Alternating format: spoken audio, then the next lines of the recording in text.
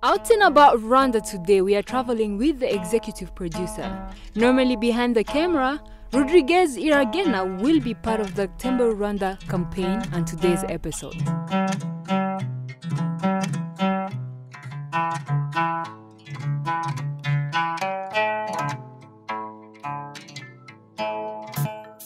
Out and About Rwanda Today is part of the campaign that aims at motivating Rwandans to explore their own country and put the spotlight on domestic travels. Today, more than 65 people, including guests, media personalities and other invitees, will witness the beauty of the land of 1,000 hills. The itinerary began at RDB headquarters when everyone was there. We took the road to the eastern side of Rwanda, where our first destination to visit was a solar plant located in Rwamagana, approximately 58 kilometers from Kigali.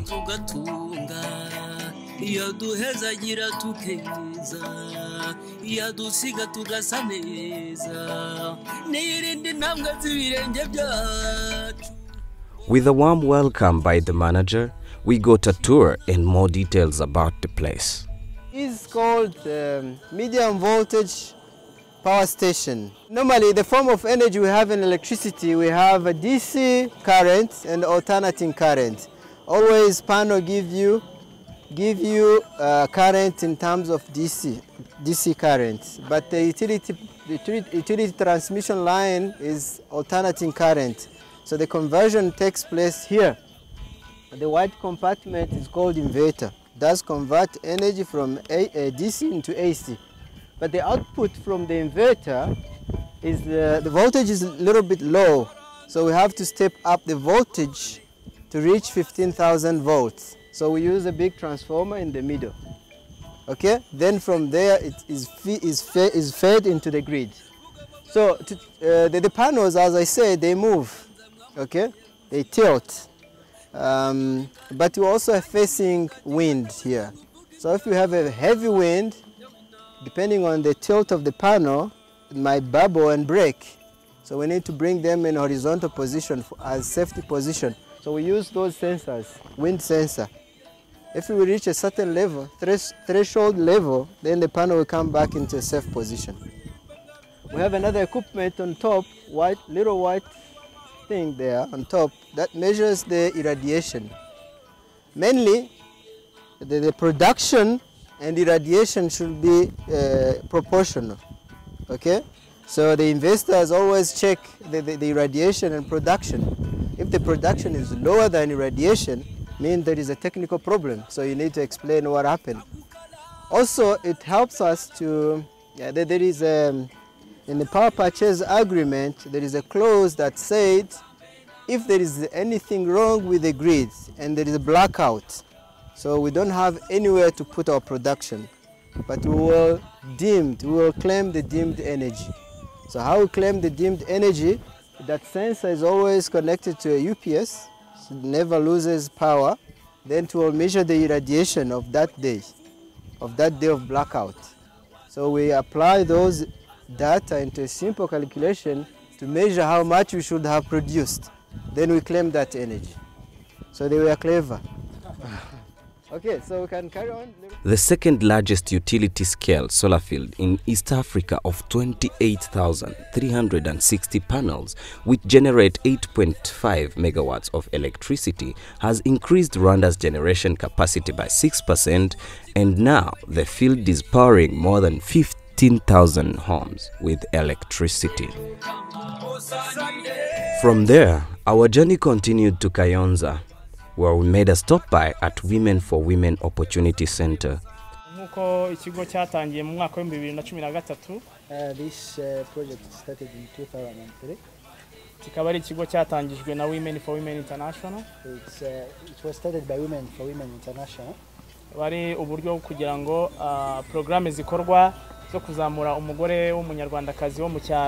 was part of the initiative to promote women and empowering them. No mu gihe noneho tutaba tugifite babaterankunga batandukanye ikigo kizakomeze gikore, so that even in the future when we don't have people to finance our activities, we can be self-reliant.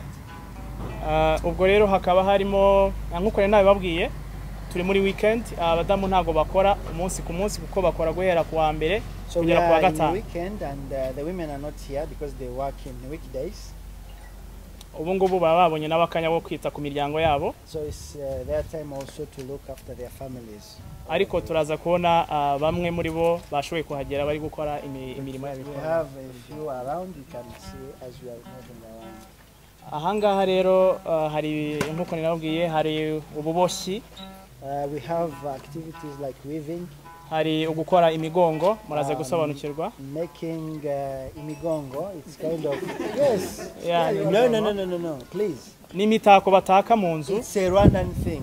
You find it anywhere, we can't translate that. It's called umugongo. Wherever you find it, it's umugongo. Yes, ni mu muco. Yeah. It's part of our culture. But kind of painting, they use cow dung. Can tell you the process of making it, but we can't change the name. The name is umugongo. It's made in Rwanda. Yeah. You can't call it a bag. Don't be called the Majambe and you say you call it development, please. Umugongo, that's a proper noun. It's not umwe muri baraza kudusobanurira mu make. We can get a demonstration of how they make it. Ahangaha rero dukora na yogurt. They make yogurt, cheese, peanut butter, all those products that are dairy products.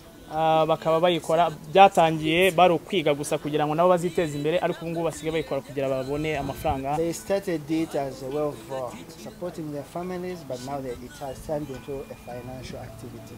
Birabafasha bigafasha n'imiryango yabo. It helps them as well as the families. Byatangiye ari uburyo kugira bakure mu bwigunge kuko ahangaha ubundi dufasha abagore bahuye n'ibibazo by'intambara hari by'umwihariko genocide yakorewe abatutsi. It started as a way of keeping them having company because they were living in solitude given the dark history of our country, the genocide against the Tutsis. Majority of these women are survivors, so they use these activities as a way of having company as well, of not being lonely. Aho rero ari muri gahunda za programme za Women for Women ariko tugira n'ikindi gice noneho cy'ubucuruzi. They have another section of business. Ubucuruzi ni ukugira ngo bibe urubuga babandi bize gukora ya mirimo ishobora kuzabungukira babona aho bayikorera babone n'isoko. It's part of the platform where these activities they have learned to use it as a way of earning something. The first and ever Women Opportunity Center to create economic opportunities and rebuild social infrastructure for women. Ubu ngubu turi abadamu rwose bashimishije ntabwo tukiri ikibazo kuri leta ahubwo dusigaye natwe turi igisubizo. We are not a problem anymore to our government seeking from it, but also we are now contributing something since we can earn a living out of what we do. Umugore arabasha kurihirira umwana ku ishuri. They can pay school fees for their kids. Nukuvuga ngo igihangano cyacu kitugejeje heza kandi dukesha w'imene idahwema kudutekerezaho. Ubu n'ubu turaha murabona ko turakeye kandi turi mu mase gutya ariko ntago wabimenye. The Eco Design Campus offer market and retail space, meeting space, storage and workshops, special event facilities, lodging and restaurant services. After exploring the spot and the interaction with members of the center, our itinerary continued, heading to Muhazi Beach Resort.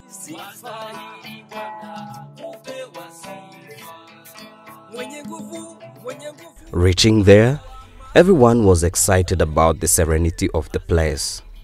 After checking with our rooms, plenty of activities were organized as we were to spend a night there. Personally, I couldn't wait to interact with people to find out how the experience of Tembe Rwanda Day 1 is before we call it a day. I mean, Tembe Rwanda, I find it extremely amazing. I was looking forward to it, but it really exceeded my expectation. I think it's so much more enjoyable to do this trip with, people that I meet for the first time, and I get to know Rwanda way better than just traveling by myself or with the group. So I absolutely love it, and I wish it was happening more often, and I want to come back for sure.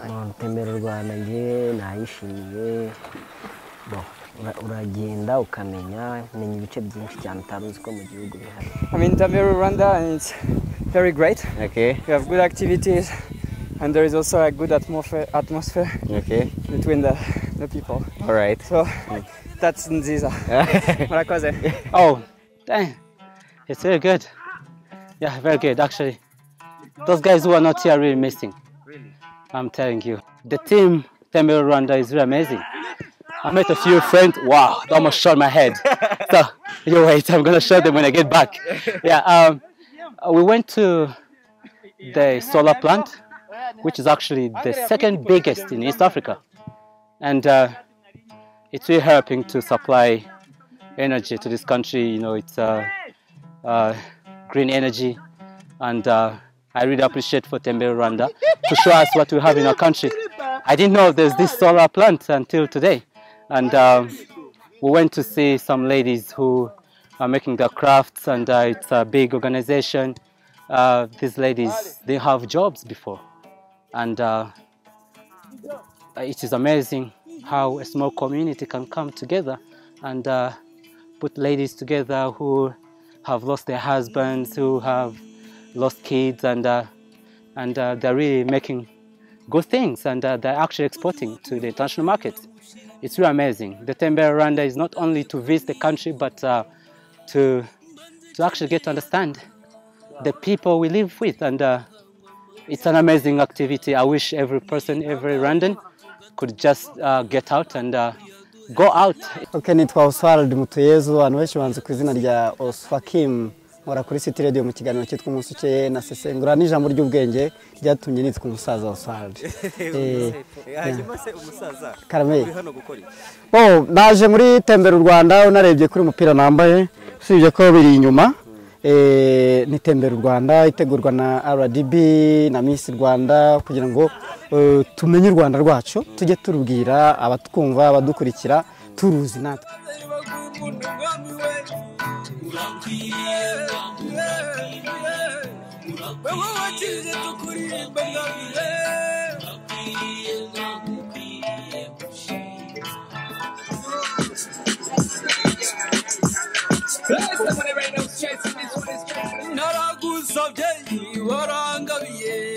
The second day of the trip, early in the morning before leaving Muhazi Beach Resort, I had to interact with the manager to find out when is the right time one, a team, or a family should visit Muhazi Beach Resort.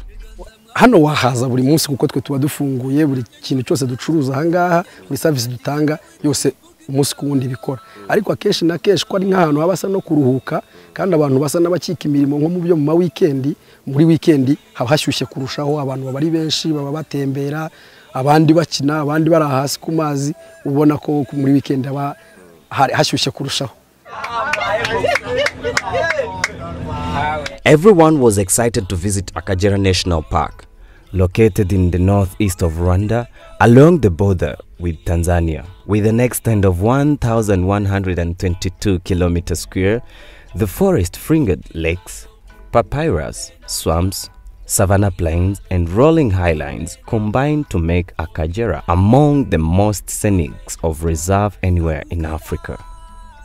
With an exceptional levels of biodiversity and reforms of the largest protected wetlands in Central Africa, reaching there with excitement, we all couldn't wait to explore.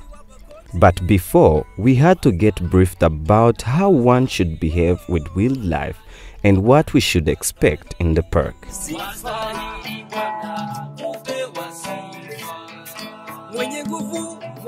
Mu gihumbi kimwe magana cyenda mirongo itandatu na kabiri nibwo hatangiyemo ubukerarugendo. Harimo ubwoko bw'inyamaswa bwinshi cyane butandukanye.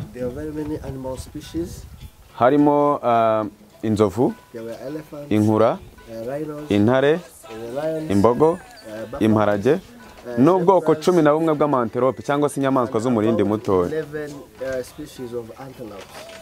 Harimo n'ubwoko bw'inyoni butandukanye kugeza ubu dufite 525. With very many bird species, but at current we have about 512.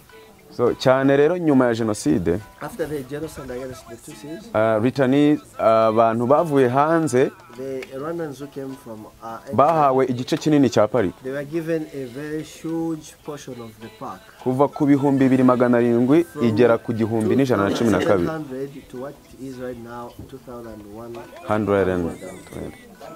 So kubera rero ko abo bantu batujwe hafi ya parike bari bazanye n'inka. These people who came around to live around the park came along with their cattle.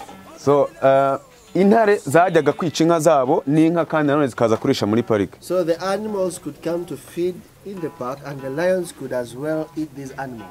Bakoresheje umuti bita karo w'abanyakenya. So they used a drug called karo from Kenya.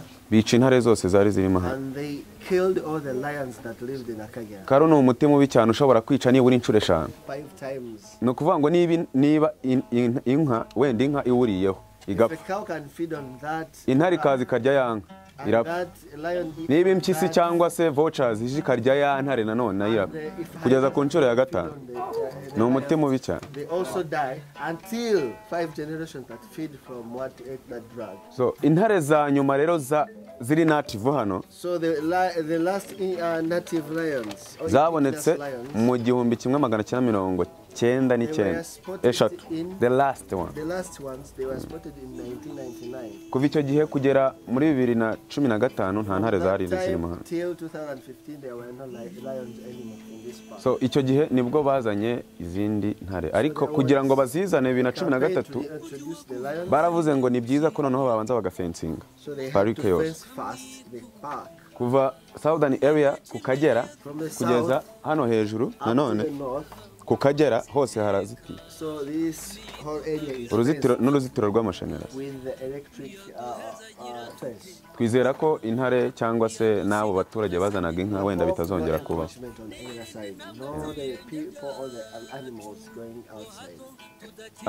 Ubu rero bitewe n'igihe dufite ko mwambwiye yuko ari byiza yuko twasura tukabona inyamaswa nyinshi cyane. Ni ngombwa ko dusura tugasohokera nibura hano mu majyaruguru. We normally use ubusanzwe ubundi dukoresha amasaha 6. Ariko igihe gihinduka bitewe n'igihe umushyitsi afite. My name is Amur. So I'm with you for the whole day. So maybe my colleague told you that this part of the house it's bushy and there's no many animals, just few animals, and it's hard to see them because of the bushes. They can hide easily, and we will take a long drive so that we can find animals in the north part. So we'll be patient while you're driving in this part of the house. But we are going to start with the lake, the biggest lake of Akagera, which is Ihema. And there is a loop where you can find some few animals like antelopes, maybe warthogs and hippos because it's nearby the lake. And after the loop we will drive like almost 2 hours to reach the part where we will find animals. So you be patient when we are not seeing animals. It's the nature and we are now in summer. Out and about Rwanda, Rodriguez Iragena standing on the Hypo Beach. And so much to see, so much to do, and so much to laugh. Look, just behind me, Hypo's chilling around, not to Simba Vita Inyanje. I don't know how to say Inyanje in English, you'll excuse me, but Inyanje chilling right next to the Hypos, and it's really amazing. It's like our last stop, but I hope the trip is gonna be awesome. Stick around. Please, let's enjoy Tembera Rwanda together.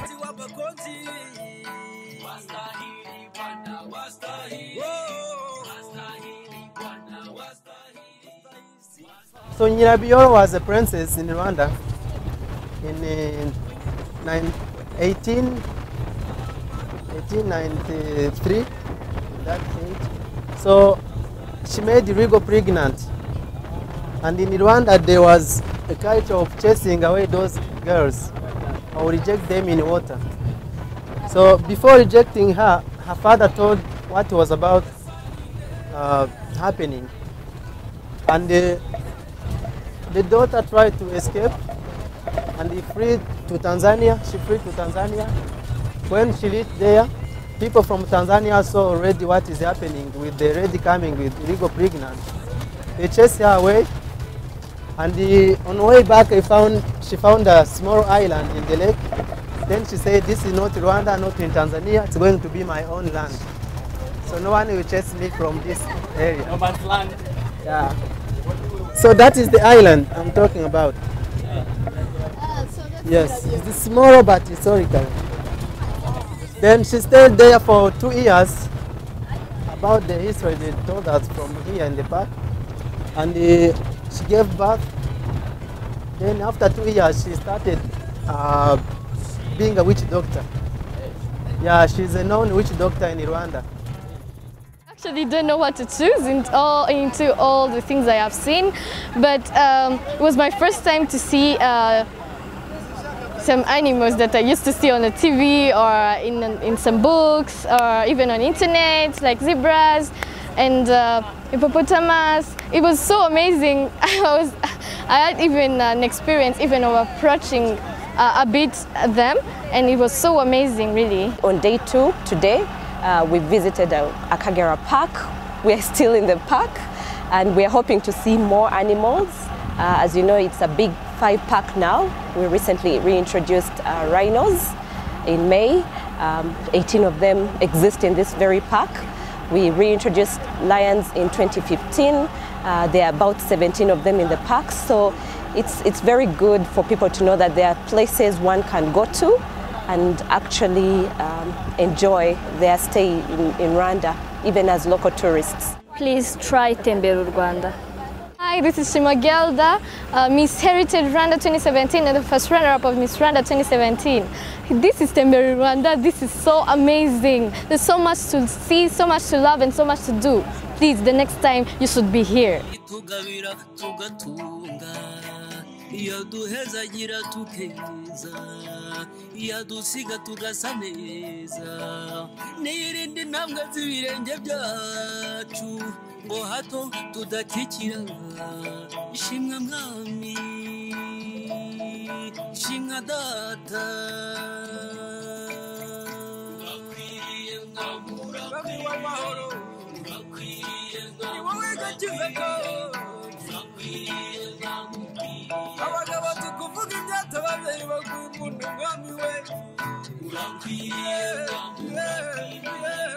Ending the trip, one thing I will really miss is the sunset at Muhazi Beach Resort.